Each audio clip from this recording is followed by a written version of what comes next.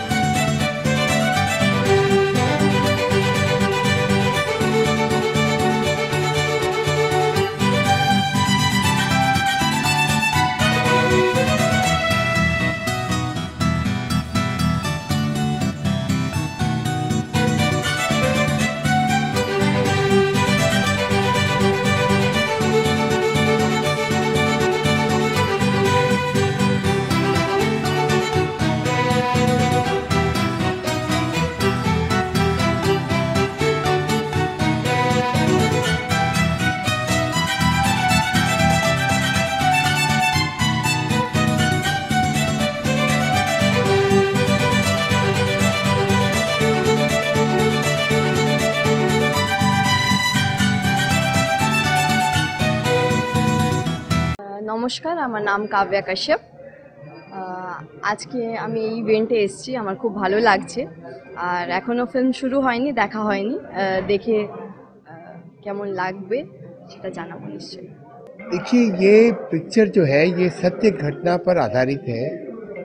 और देखिए, जो पेंडेमिक हुआ था, माने कोरोना पेंडेमिक, वो एक तरह से तो स्टार्ट तो मैन मेड क्राइसिस ही था, क्योंकि चाइना से एक वायरस लीक हो गया, लेकिन बाद में ये एक नेचुरल कैलामिटी का रूप ले लिया। पूरा विश्व, पूरा वर्ल्ड इससे इफेक्ट हो गया।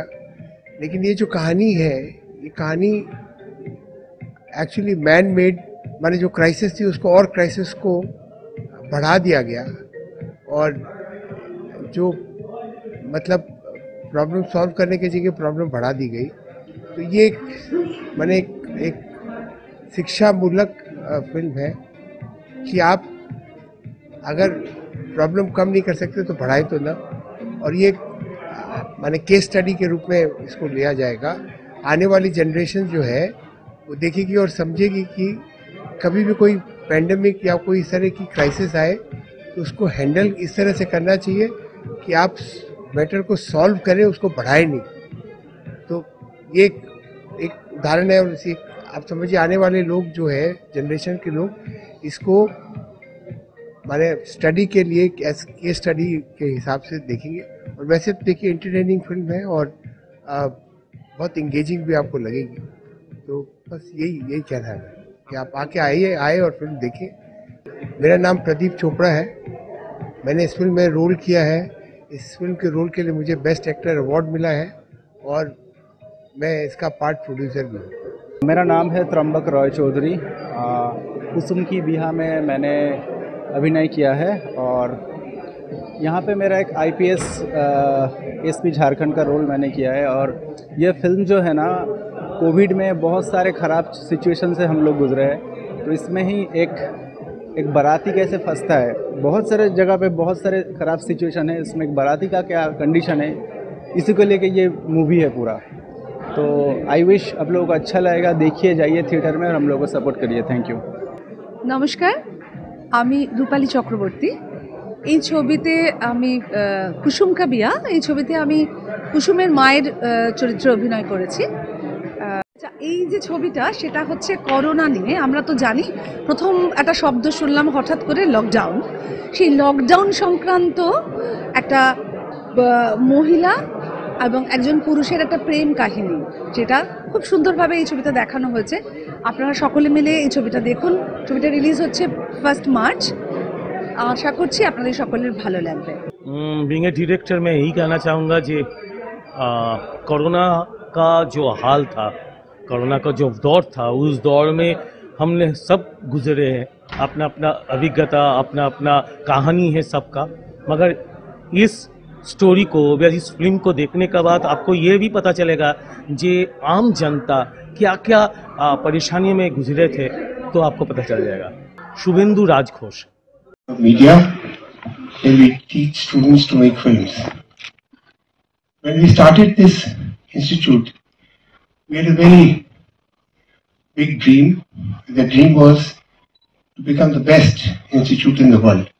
हम लोग बोलते हैं कि no dream is ever too big or no dreamer is ever too small. A smallest dreamer can have a biggest dream, and only when you dream you can achieve. There is not a single institute teaching filmmaking in the world which also expose their students in making actual films. We are the only one. And what is the reason of doing it?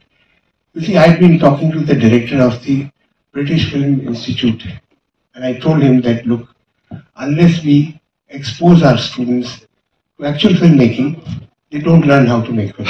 Because the cameras and the lights and the script and all these things which we provide are like 25 lakh camera maximum. Whereas the actual films are shot with 7 crore rupees camera, very expensive lenses, very expensive lights and so on. Unless they have a hands-on experience in using these equipments, they'll never be ready to start making actual films. So this is actually our second film. The first film made 40 students of ours get membership of the relevant film trade membership. So that was a great achievement. Normally they take 3 years to get membership. They got it immediately after getting graduation because they had an experience of making a film. Now, apart from these